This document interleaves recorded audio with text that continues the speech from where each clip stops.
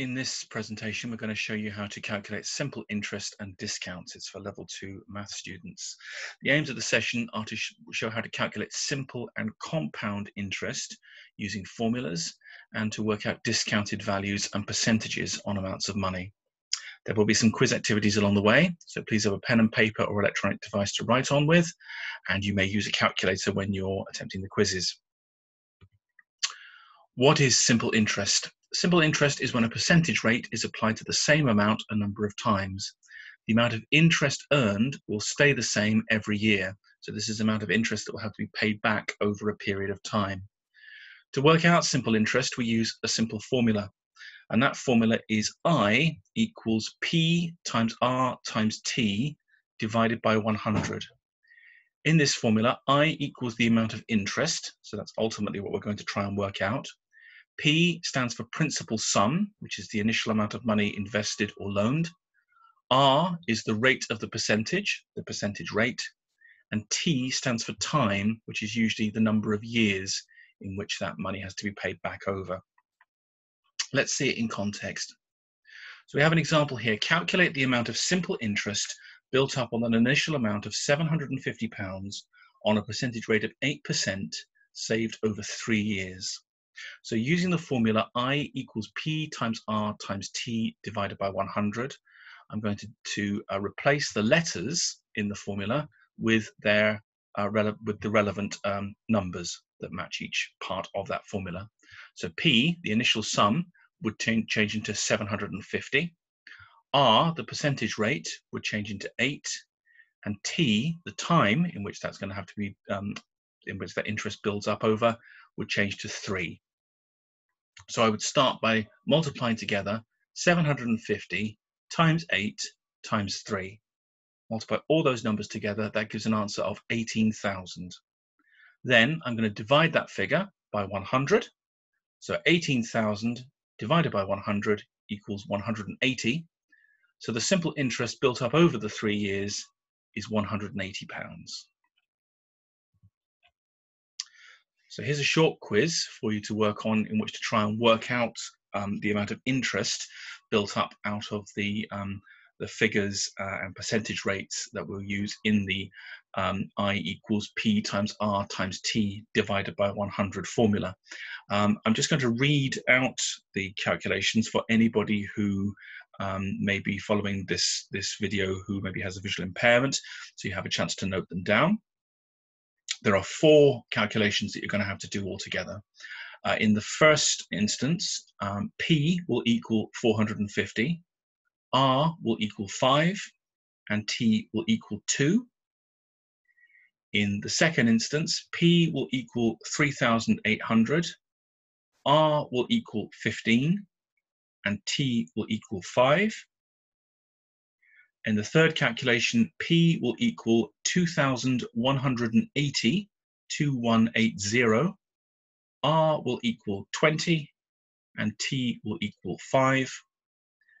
And in the fourth and final calculation, P will equal 4,555, 4555, R will equal 40, 40, and T will equal 7. You'll multiply all of those figures together and divide them by 100 in order to find out the rate of simple interest on each calculation. When I finish speaking, there will be a 10-second lag before I go on to the next slide, so you may like to pause the video now so that you can do your workings out.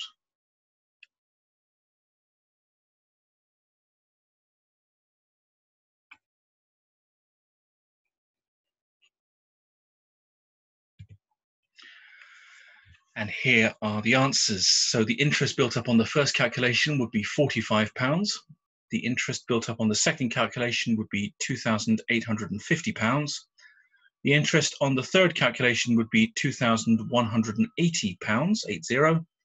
And the interest on the final calculation would be £12,754.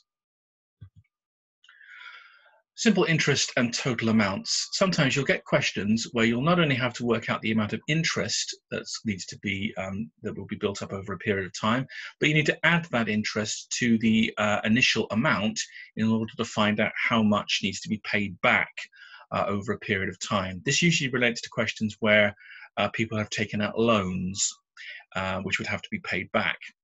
If we have a look at the example here, Greg takes out a £2,000 loan.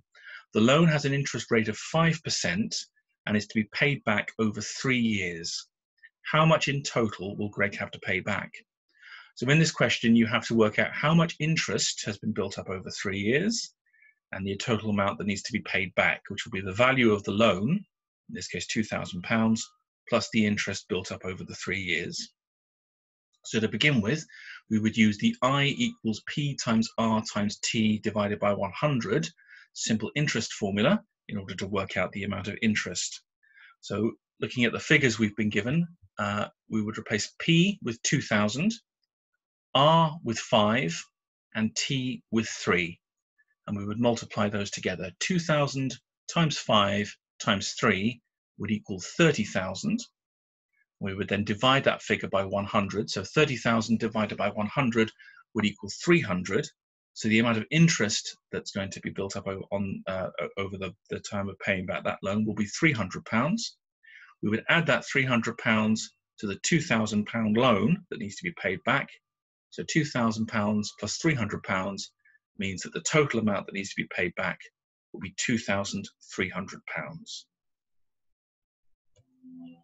So we have 3 calculations for you to work out here.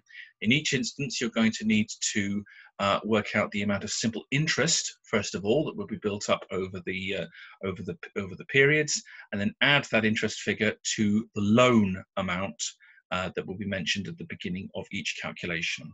So to work out the amount of simple interest, you'll do I times P times R times T and divide by 100. So I'm going to read these out. So how much has to be paid in total in the following instances? A £4,000 loan at 10% interest over 4 years, a £15,000 loan at 15% interest over 7 years, and a £100,000 loan at 25% interest over 15 years. So when you've worked out your interest figures, add each amount of interest to the loan amounts mentioned at the start of each of those calculations to work out how much would need to be paid back in total. Again, there will be a 10-second lag before we go to the next slide, so you may like to pause the video now while you do your workings out.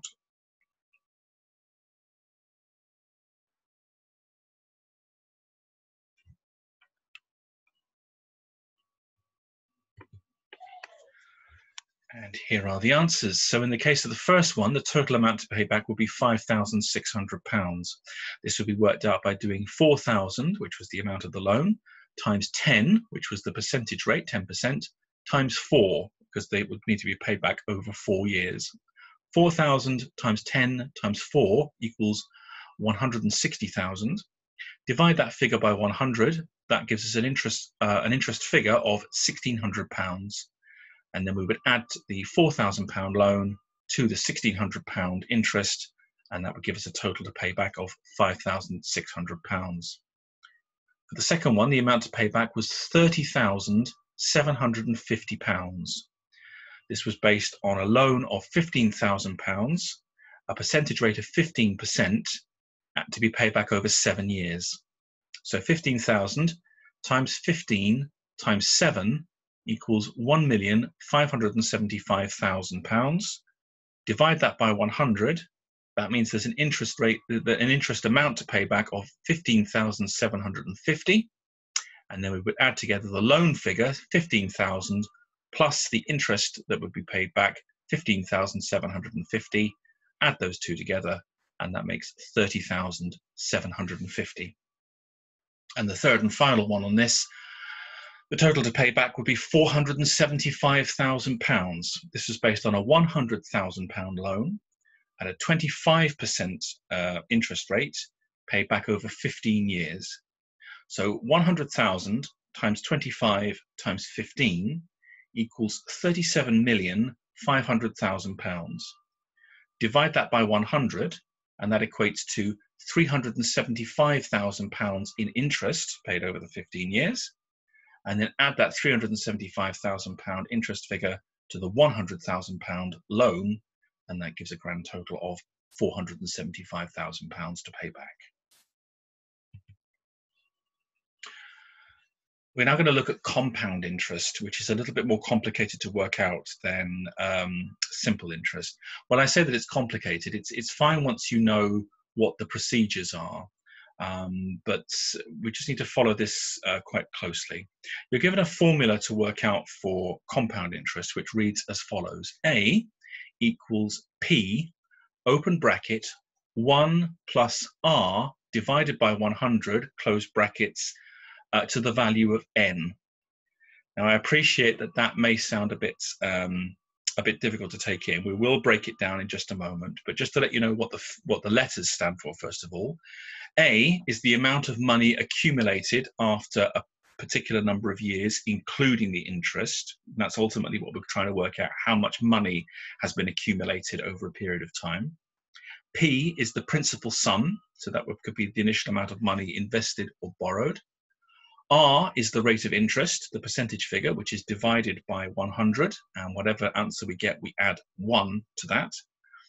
And N stands for the number of years in which the money is borrowed or invested. Now, when I read the formula out, I said that,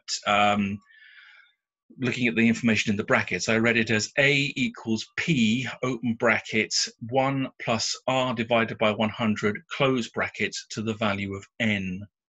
What that means is that whatever your percentage rate is, when it's divided by 100, and you add 1 to that figure, whatever n is, whether it's 2 or 3 or 4, you will have to multiply the percentage rate that you've calculated in those brackets by itself according to whatever number n is. So if n is 2, you will have to square whatever your percentage rate is.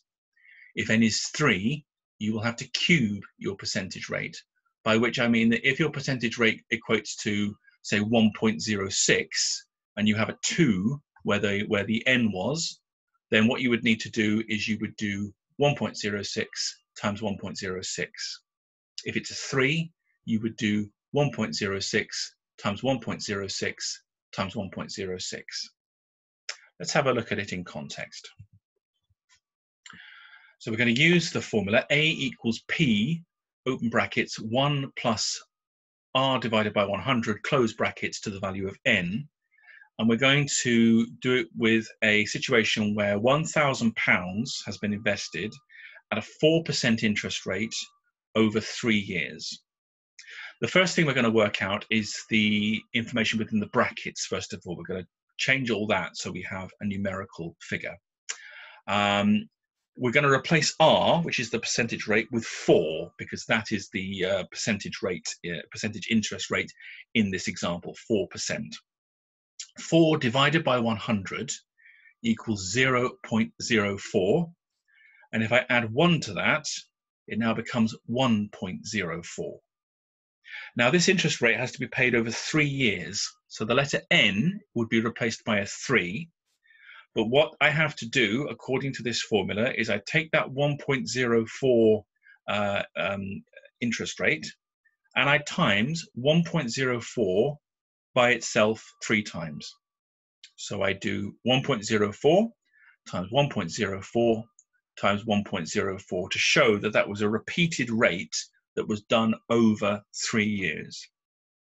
It gives me an answer of 1.12, and that's done to 2 decimal places. It could be 1.1 if I was to do it to 1 decimal place, but considering that the percentage rate after we had done the calculation within the brackets was 1.04, I've done the answer to 2 decimal places as well, 1.12. So I'm now going to multiply that figure, 1.12, by £1,000, which was the amount of money that was originally invested. So 1.12 times 1,000 equals 1,124.86.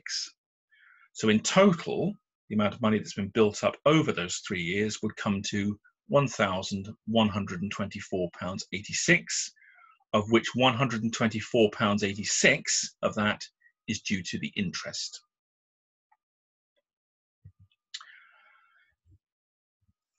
I have 3 calculations for you to work out trying to do compound interest. In each of these, you're going to have to work out how much money was generated over the period. The formula you will use, again, is A equals P, open brackets, 1 plus R divided by 100 to the value of N. And these are the 3 calculations you're going to do. £650 invested for 2 years at 7% compound interest. £840 invested for 3 years at 10% compound interest. And £1,500 invested for 3 years at 4% compound interest. So just, if we take the first one as an example, P is going to be replaced with 650. R is going to be replaced with 7 and divided by 100, and we'll add 1 to that. And N will be replaced by 2, the number of years. I'm going to give a 10-second lag after I finish speaking before we look at the answers, and we'll do the breakdown on that. And I wish you good luck. You may like to pause the video while you try to work out these calculations.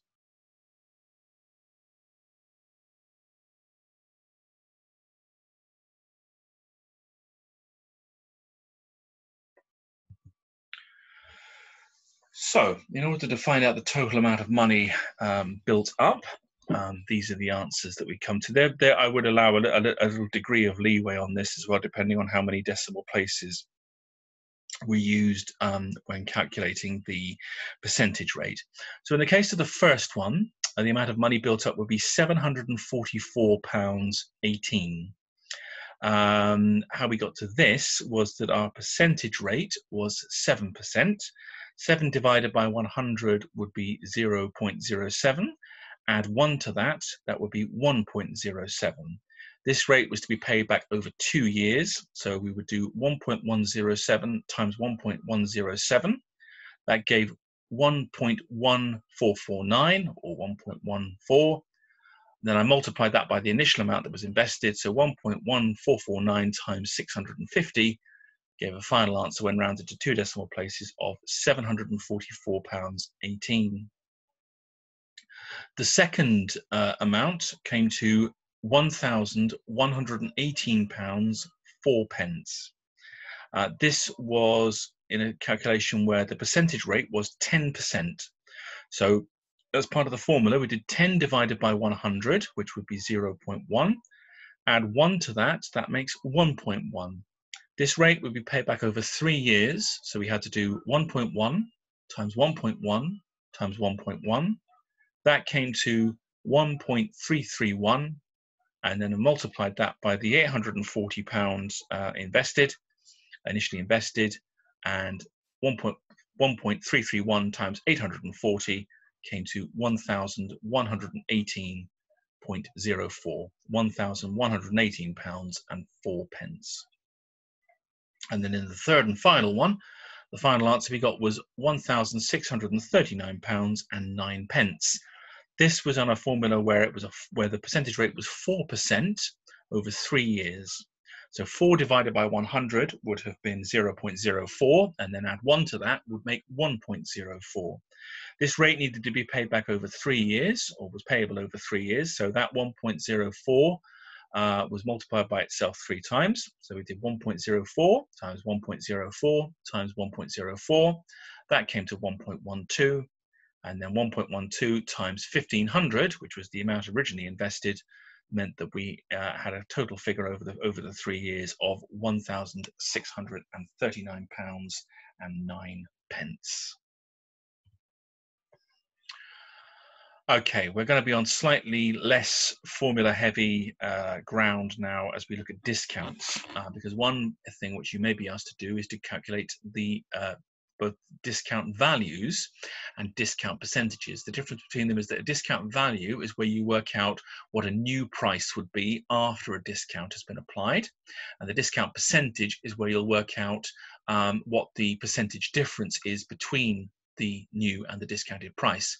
There is also a separate one of these videos I've done, a very brief one, which you can look at, which will show you how to calculate how much money to take off when working out a discount, but that is a separate video. But in this instance, we're going to look, first of all, at how to work out what a new price is after we apply a discount. So we have an example here. A car is initially put up for sale at a price of £850. After 9 months, the owner offers a discount of 20% on the price of the car. What will be the new price? So there are 3 stages that we follow in doing this. The first thing I recommend is that you multiply the price of the car, the original price of the car, by the discount percentage figure. So in this instance, 850, which was the price of the car, multiplied by 20, which is the percentage discount value. So 850 times 20 equals 17,000. Then divide that answer by 100. So 17,000 divided by 100 equals 170. And then what you do is you take that 170 and take that away from the original price. 850 take away 170 equals 680. So the new price will be £680. So again, I have 4 questions for you to work through to work out the new prices after discounts have been applied to an original price. As I say again, all you need to do, take your original price, multiply it by the discount figure, then divide your answer by 100 and take your answer then away from the original figure. So in the first instance, the original price is £500 and we are applying a discount of 15%. In the second instance, the original price is £1,250 and a discount figure of 25% is applied there. In the third instance, we have an original price of £5,430 and the discount will be 40%. And in the fourth and final calculation, the original price is £80,000, £80,000, and the discount is 75%.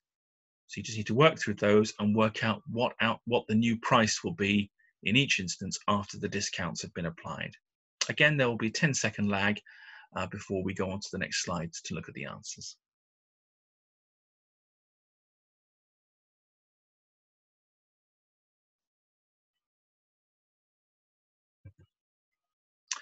And here are the answers. So in the first instance, the new price would be £425. We do 500 times 15, and then with our answer divide by 100, that would give us 75. 500 take away 75 would be 425. The new price in the second instance would be £937.50. So that would be 1,250 times 25, and then divide your answer by 100. That would mean you're discounting £312.50 from the original price. So 1,250 take away £312.50 gives you a new price of £937.50. In the third instance, the new price would be £3,258. So your original price was £5,430. Times that by 40, because it was a 40% discount, and then divide the answer by 100. That's £2,172 to be taken away. So 5,430, take away 2,172 equals 3,258. And finally, the new price on the fourth and final one would be £20,000. The original price was £80,000. Times that by 75, which was the percentage discount, 75%, and divide the answer by 100. That equals 60,000. So 80,000, take away 60,000 gives a new price of 20,000. Sometimes though you may be asked to calculate the percentage discount between 2 figures. So we have an example here. An artist stages an exhibition. Their paintings retail for a flat price of £350.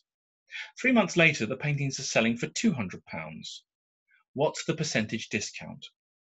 So in order to work this out, again, there are a couple of stages that have to be done. Start by working out what the price difference is between the original price and the new price. So here the original price was 350 and now it's 200. So if we do 350 take away 200, that shows that the difference in price is 150. Now take that price difference and divide it by the original price. So 150 divided by 350 equals 0.428. Now multiply that answer by 100 so as to convert it into a percentage. 0.428 times 100 equals 42.9% rounded to 1 decimal place.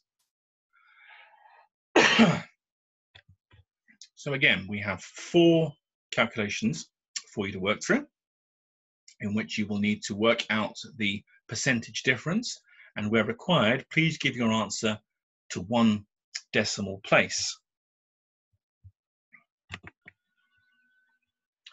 So in the first instance, the old price is £1.85 and the new price is £1.50. In the second calculation, the old price is £37.50 and the new price is £25.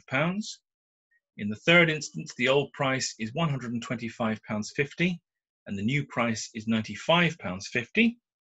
And in the fourth and final calculation, the old price is £2,280 and the new price is £1,920. So as we saw before, work out what the difference is in price between the old and new value. Divide the price difference by the old price or the original value, and then multiply your answer by 100 to convert it to a percentage. Again, there will be a 10-second lag when I finish speaking, so you may like to pause the video before going on to the next slide.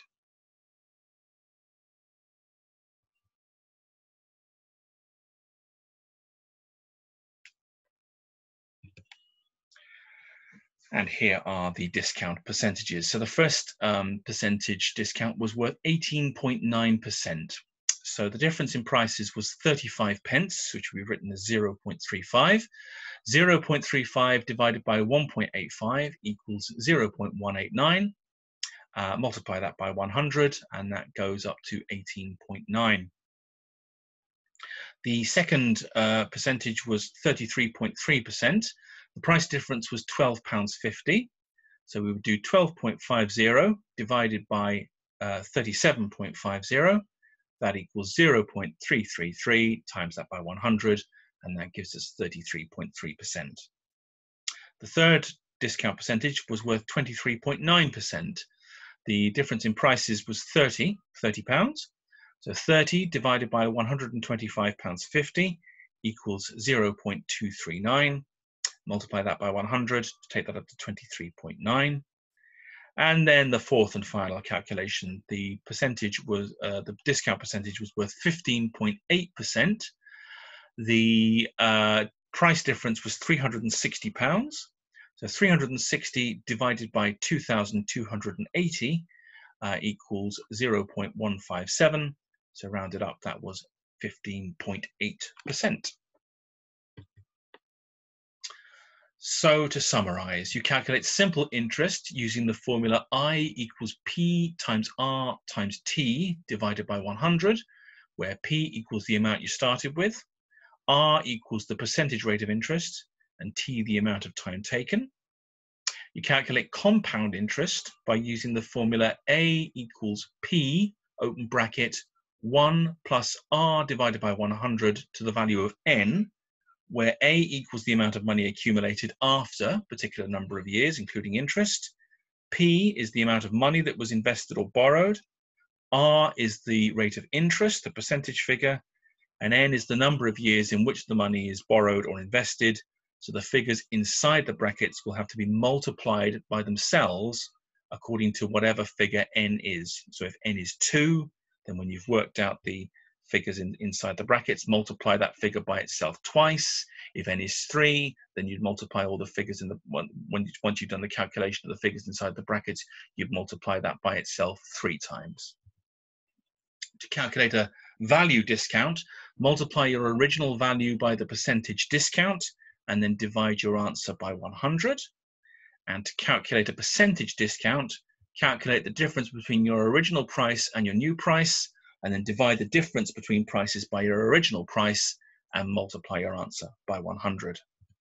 If you need further work on this, and I think it would be a good idea for you to look at it to get more practice, go to BKSB and go to Maths Reforms, and in the section Shape, Space and Measure, click on Measure and Level 2 Resource, and Section 1 contains further interest on interest and discounts.